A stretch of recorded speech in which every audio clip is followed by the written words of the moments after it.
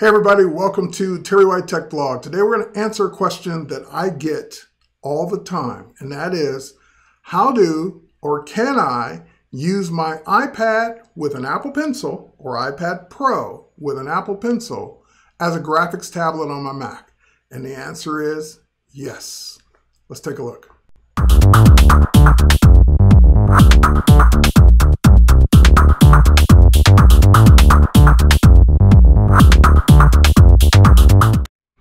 Okay, so the answer is yes, you can do this, but you're going to need to have some things in place first. First of all, it is a Mac OS feature. So if you're a Windows user, you're going to have to sit this particular one out because this is something built into Mac OS. There may be solutions for Windows users to do this too, but this is a particular feature called Sidecar, which is built into the Mac operating system. So what do I mean by that?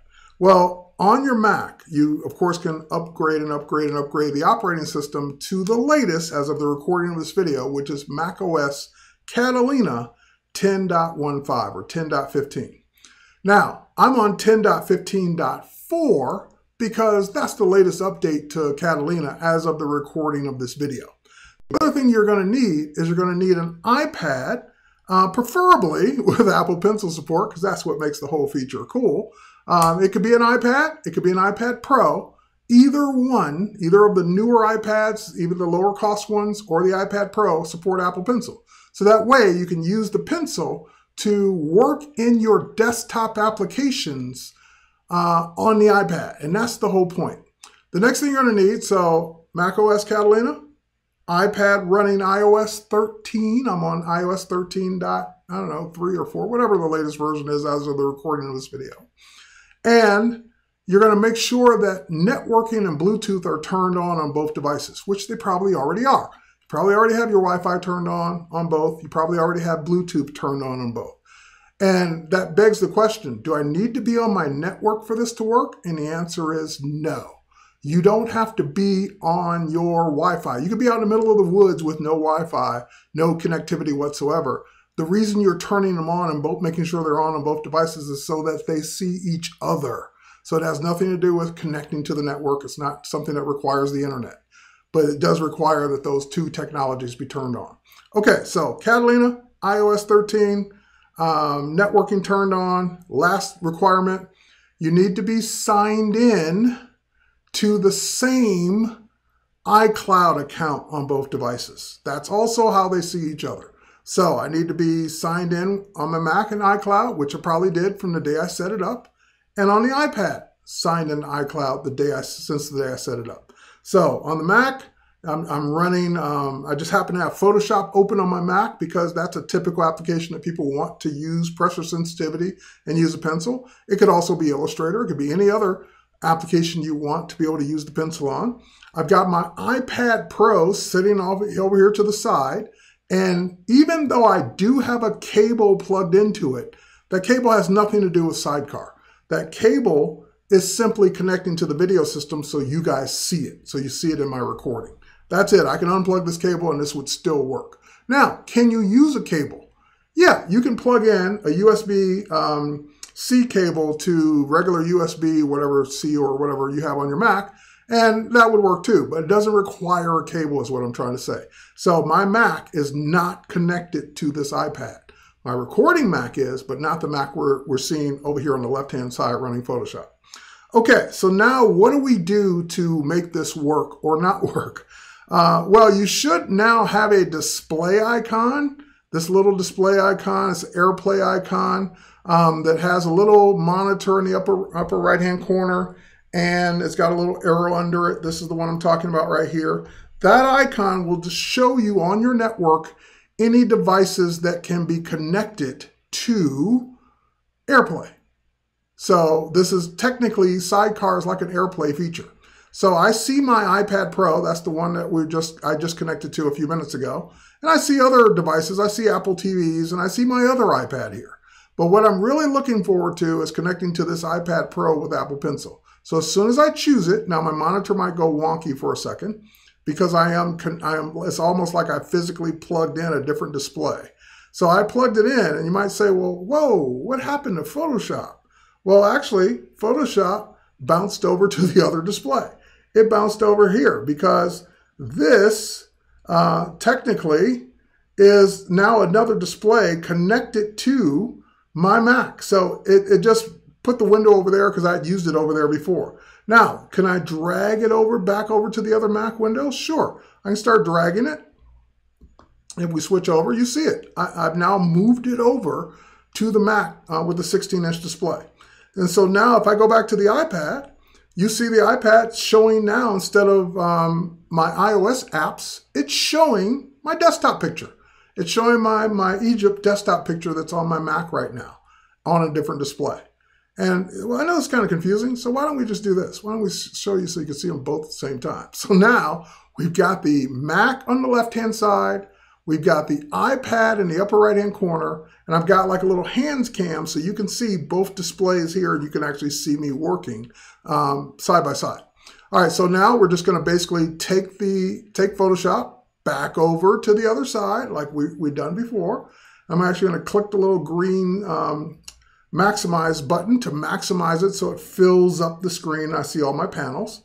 And that's it. At this point, I have now connected via Sidecar. Sidecar is the feature. It's a Catalina feature. I've now connected my iPad Pro wirelessly to my Mac.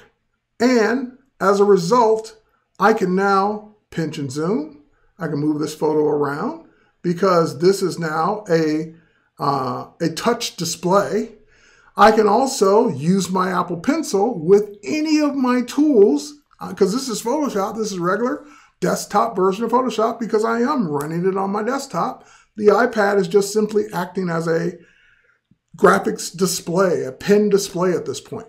Now, I love my pen displays from Wacom and my tablets from Wacom, but what I really love about this particular feature is it's on the iPad I already own, and I can take it with me.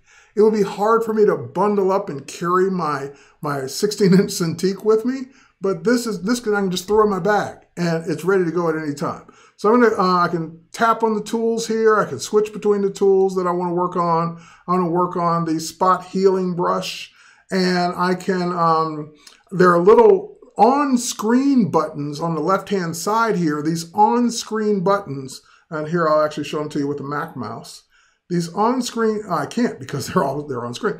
These buttons are actually buttons that are sidecar buttons. So if you didn't have a keyboard, I have a keyboard right now, but if I didn't have a keyboard and I need to press a command key, I can press Command key. I can even bring up the on-screen keyboard. So you've got all of these extra controls around the display to work with in case you need to do things in the application you're working on and you don't have a keyboard attached. So I have a keyboard attached. I don't need those on-screen things. But I'm going to go ahead and just click on my spot healing brush.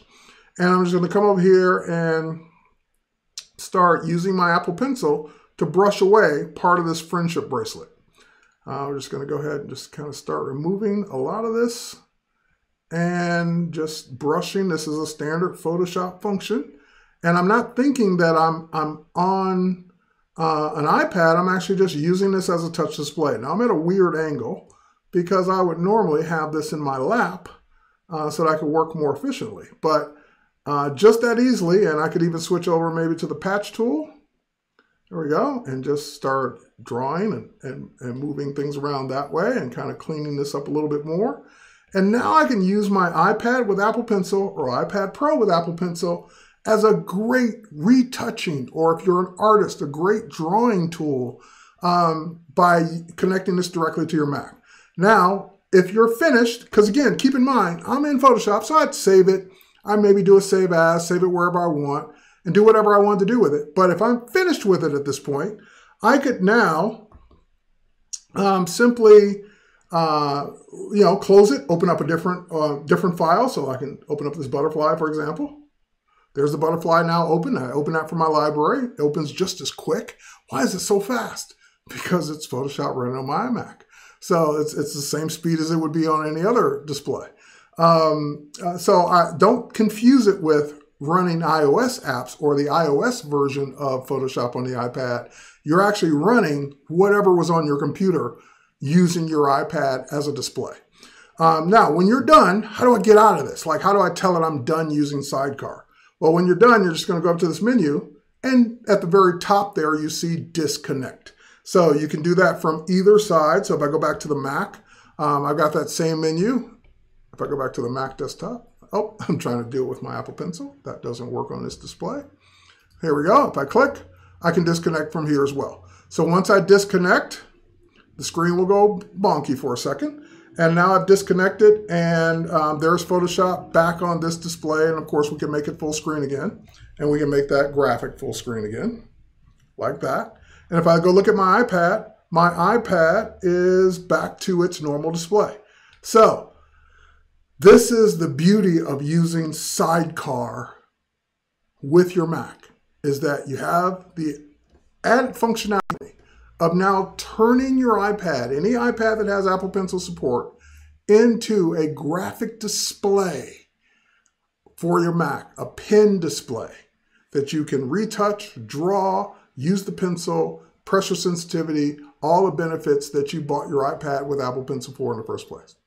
All right, folks, hopefully that answers the question, how would I use my Mac and my iPad together so that I can use the Apple Pencil to work with my Mac applications? And it's a feature in Catalina called Sidecar. And thanks, Apple, for adding this. This is pretty cool. All right, cheers, everybody. Thanks for watching. We'll catch you on the next one. Bye, everybody.